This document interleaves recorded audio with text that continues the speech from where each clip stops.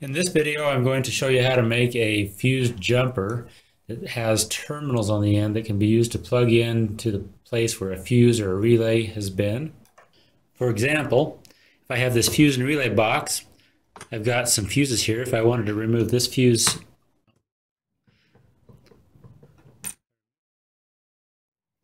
I'll bring this jumper and I'll place it into the terminals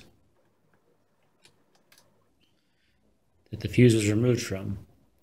Now I can take the fuse that I pulled out and put it into this spot here. So I've reconnected the circuit. And what I've done is just created a nice way to be able to test this circuit.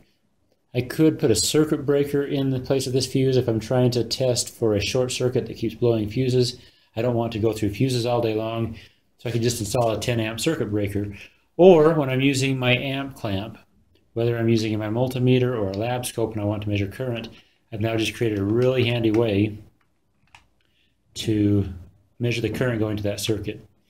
It's really a great way to do it if you wanted to measure the current to a fuel pump or to a power window motor or to some other circuit without having to cut the circuit open or find a wire that you can access.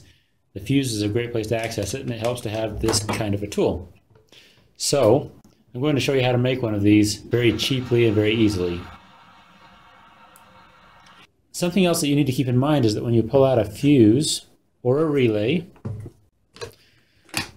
that the female terminals down inside of there can be bent easily if we apply the wrong kind of a terminal. So these flat terminals fit perfectly, work well, but if I was to use a round terminal or stick a paper clip or a back probe into those terminals, I bend them. In fact, that's the reason why I have this box sitting here today, is because someone had done that to some of the terminals on this particular relay box, and we had to replace the whole relay box in the vehicle.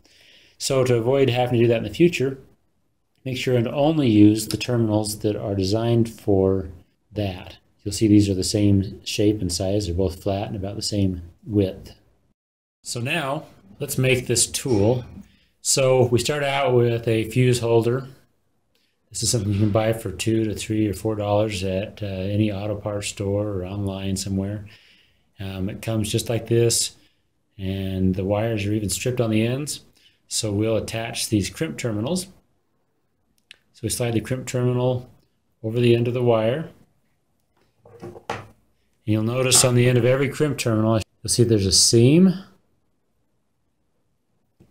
So on the tool here, I find the blue one that's made for the 16 gauge wires here. That's what I'm dealing with.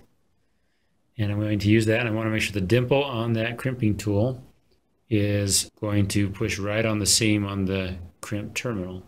Make sure the wire is sticking through just slightly.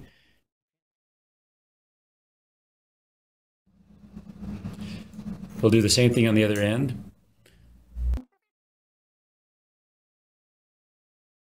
When you finish crimping, the crimp should have a heart shape to it.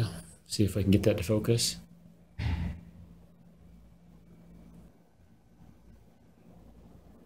There, it's built, other than, as you probably noticed, this is the wrong terminal end, right? We don't need this, so we're just going to come in here and use your cutters to snip off one side like that.